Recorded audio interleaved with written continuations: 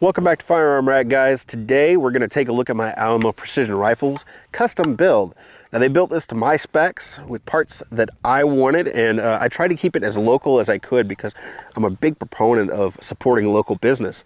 So I've got a barrel on here. This is a Hardy barrel from Dallas Rifle. They are the sole importers of Hardy barrels, and like the name implies, they're in Dallas, Texas, whereas I'm in Fort Worth, so that's pretty local to me, and it was a no-brainer. It is chambered in 6.5 Creedmoor, which is kind of the long-range round du jour right now. It might not be as cutting edge as something like 6-Dasher or whatever the hell else guys are using right now on the PRS, but it's readily available, and I can shoot it a whole lot more because I can find that ammo at a reasonable price. 6.5 Creedmoor goes for about the same money as Match 308. So keeping with the local theme, the action on this is an Curtis Custom Axiom. Now that's a 3-lug action that I've got to say is probably one of the smoothest 3-lugs I've ever. Now I've had a chance to shoot McMillan rifles, Surgeon, and other 3-lug actions. Even the Ruger Precision rifle, that one is also a 3-lug action and nowhere near as smooth as this thing because I mean it's absolutely clear, but whenever you cock that thing, it's got some roller bearings in there that make cocking the rifle a little bit easier. So I gotta say I'm really happy with that.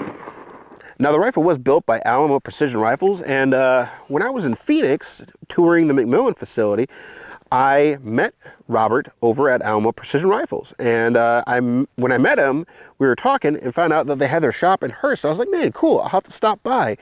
We got to talking a little bit further and found out that we live on the same street, basically. So he lives the next street over, in his backyard is catty-corner to mine.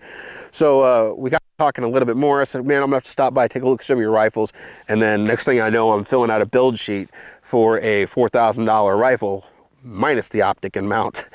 But it shoots well. I mean, it shoots so well, it's worth the $4 grand. I'm gonna tell you, if you've got the ability to spend the money on a rifle like that, I would highly recommend it.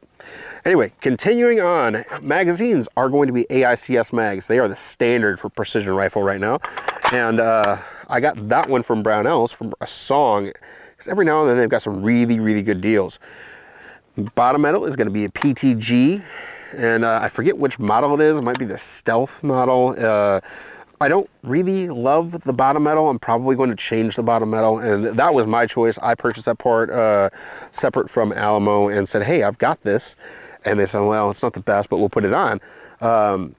But like, I'm not really happy with it. I'm probably going to end up changing it out for one of Alamo's one of their bottom metals, because they've got their own branded ones, and I really do like how they set those up. So we got like a barricade stop incorporated and stuff like that. Now the scope on here is a Bushnell XRS2 Elite Tactical. That is with the H59 reticle. It's going to be a 4.5 to 30 power scope in a relatively light and compact package. That's inside of a Spur SP4011 mount, and all of this stuff is connected to a Timney Calvin Elite trigger, and it is a pretty darn good trigger. Gotta say, it breaks right about 1.5 pounds, and that's kind of where I like it for precision shooting. And then all of it lives inside of this McMillan A5 stock. Now the A5 is a classic. It's one of the most loved stocks by PRS shooters. You get a lot of people saying, well, the A3, the A4, they're better, because guys like that slimmer forend on the A3. I personally like the A5 because that wide forend does a really great job of protecting the scope bell, especially when you're getting to weird positional shooting. So that stock is outfitted with a adjustable cheek riser, just like that.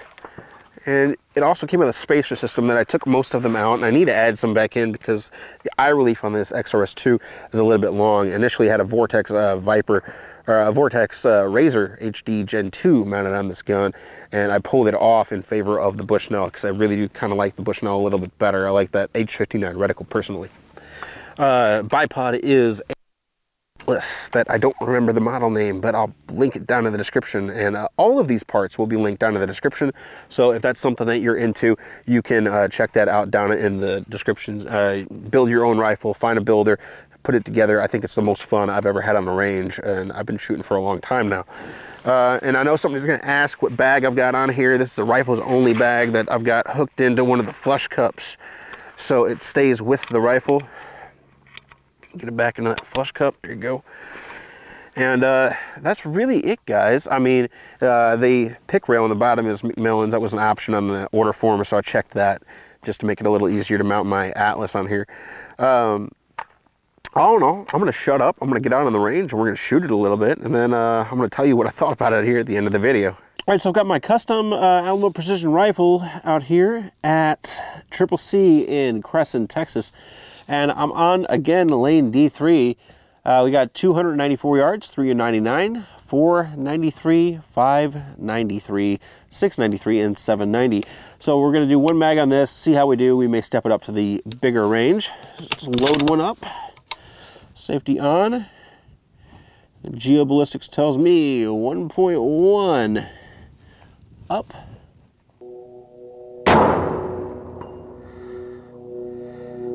All right, hit the hell out of that. All right, next target is going to be 399 yards, so 1.8.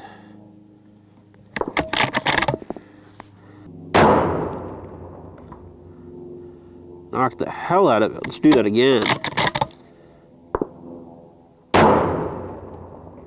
Hell yes, nice dead center hit. So now we're going to step it out to 493. So 2.6.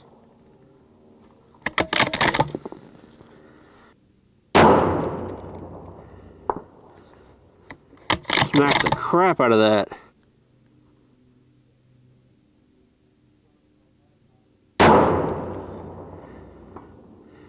Good night. All right, so let's go 593, so effectively 600 yards. It's going to be 3.5 mil up.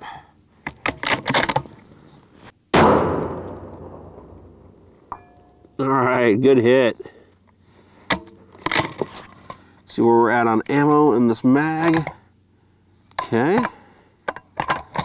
So since that one was pretty easy, we're going to step on out to 693, so 700. That's going to be 4.4.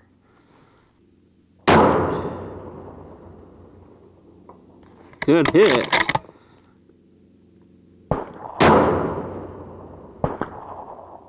Another good hit. Hell yes.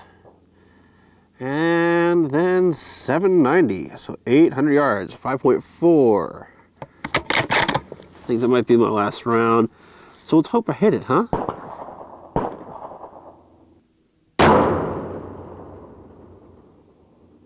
There we go. So 800 yards with a 6.5 Creedmoor wasn't terribly hard. Now we are shooting 3 MOA targets, so we're going to step over to the next lane, which has targets out to 1,000 on 2 MOA targets. And I'm pleased with the performance on this lane, so I'm probably going to be pleased with the performance on the next lane as well. All right, so we're over on Delta 2. So this one's got 2 MOA targets. I'm going to read off the sign here. Got 296 yards, 398, 499, 594, 692, 290, or I'm sorry, 792, 892, and 993. So I'm just going to start at the 398 since the 296 is slightly obscured by the hill here.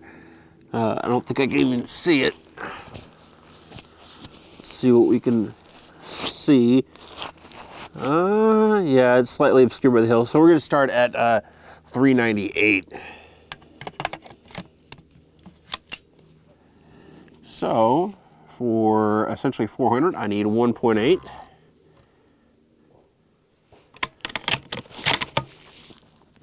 All right, move that magazine and move my body. Turn that stupid camera back on. This thing is like 10 years old, so I hope it's showing the hits all right. I think that was a hit. 499, so 2.6 mil.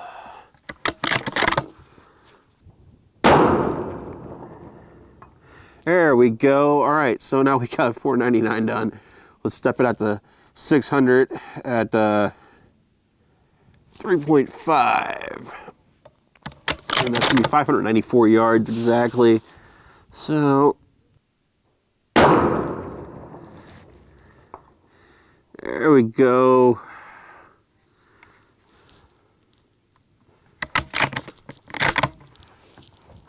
So now we're gonna step it out.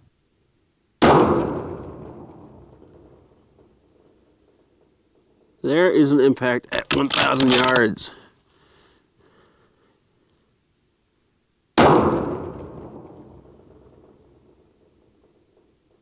And another, all right. And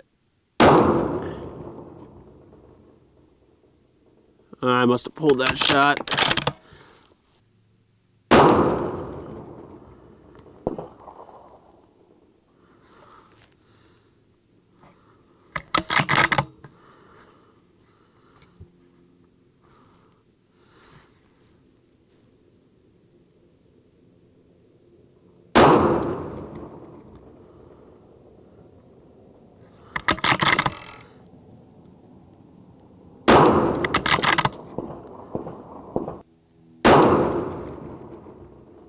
You know, hitting a 2 MOA target at 1,000, it's freaking easy with this rifle. All right, guys, so that is it for my Alamo Precision Rifle custom build. And this thing just shoots lights out. I'm gonna tell you what, we took it all the way out to 1,000 yards on 2 MOA targets with relative ease. It wasn't hard at all. I didn't shoot a whole lot of ammo through this range session, but I have had this rifle for about 8 months now. I've been shooting the crap out of it. I want to say I've got somewhere in the neighborhood of about 600 rounds through it, which might not sound like a lot, but when you take into account that it's about $1.10 per trigger pull, and we're talking about a precision rifle, that barrel might last a couple thousand rounds if I'm lucky. That is a lot more than it sounds like. So there are some things that I would change about the rifle, and I don't know if I mentioned it previously, but the bottom metal is really not my speed. I don't like that PTG bottom metal. I'll probably end up swapping that out with one of Alamo's privately made, one of their private branded ones, because they've got some really nice things incorporated, like a barricade stop and some other things. And like, I don't much like this latch system on the PTGs, but you know, you got my view on that. The scope itself, it performed outstanding. I was a little bit hesitant because I've got some issues with my HDMR2. I get like fatigued over long range sessions. Today I was out here for a few hours, didn't get any fatigue on the XRS2. It really did do a really solid job. That H59 reticle is easy as hell to use, and I like the little dot in the center that helps me kind of fine tune where I'm pointing the thing. Now, just overall, the rifle performed amazingly, and you know, I've had some really great results with this thing out on a 200-yard range where I was shooting tiny groups, and IC quarter MOA or better with factory Hornady 147 grain ammo. Today I had 140 grain, didn't group quite as well. It doesn't like the 140 grain quite as much as it likes the 147, but the 140 did just fine out here. And like you saw, we took it from 300 on out to 1,000 with no problems at all. So it's pretty awesome. Anyway, I want to thank Triple C for having me out here and letting me use their range. Super awesome of them. Thanks Jeremy and Kelly. Awesome of you guys.